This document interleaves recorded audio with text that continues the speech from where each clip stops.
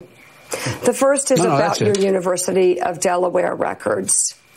Do you agree with the reporting that those records were supposed to be revealed to the public and then they were resealed for a longer period of time until after you leave, quote, public life? And if you agree with that, if that's what happened, why did that happen?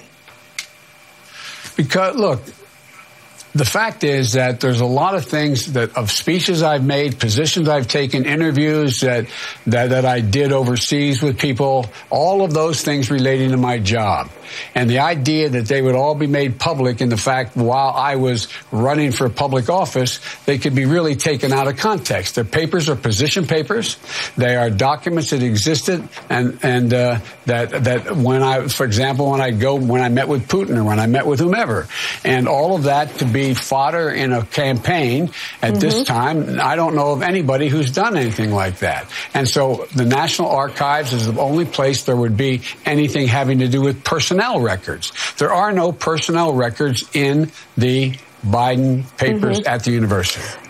So personnel records aside, are you certain there was nothing about Tara Reade in those records?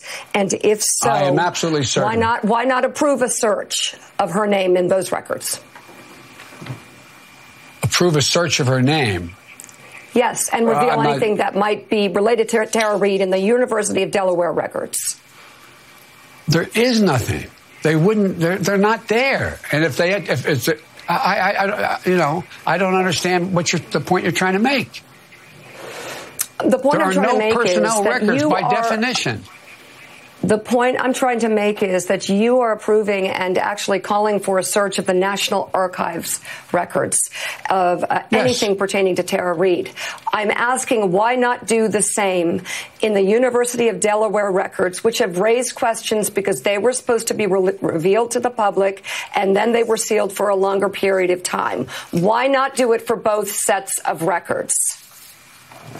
Because the material in the University of Delaware has no personnel files, but it does have a lot of confidential conversations that I had with the president about a particular issue, that I had with the heads of state of other places, that would not be something that would be revealed while I was in public office or while I was seeking public office. It just stands to reason, to the best of my knowledge, no one else has done that either. I'm just talking about her name, not anybody else in those records. A search for that.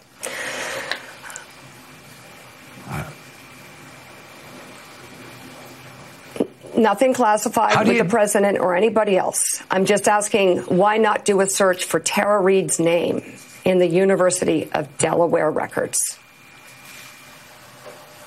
Look, I mean, who does that search? The University of Delaware. Perhaps you set up a commission that can do it. I don't know. Whatever is the fairest way to create the most transparency. Well, look, Mika, she said she filed a report. She has her employment records still. She said she refiled a report with the only office that would have a report in the United States Senate at the time. If the report was ever filed, it was filed there, period. If you could speak directly to Tara Reade about her